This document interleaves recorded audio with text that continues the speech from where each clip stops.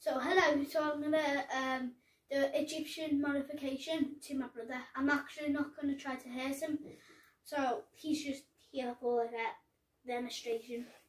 So first, I wash the body with salt and water. After that, I'm gonna take the brain out using a hook, but we don't have a hook and we're not actually gonna do it, so I'm just gonna do that. Good.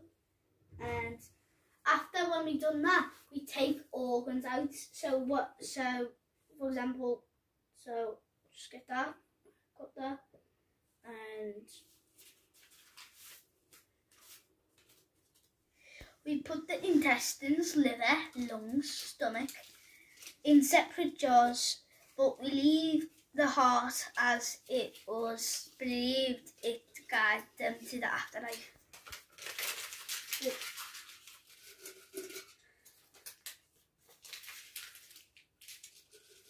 So after that, you're gonna put myrrh and spices in them. So after we took the lungs out, more myrrh and spices. So just gonna write down there. And after that, you nutrient salt for 70 days. So I'm gonna get off the blanket and I'm just gonna wait for 70 days. 70 days later. And I need to take it off out of him. And then after that, I'm going to put bandages. So bandages here and bandages just right there. And then after that, we put a mask.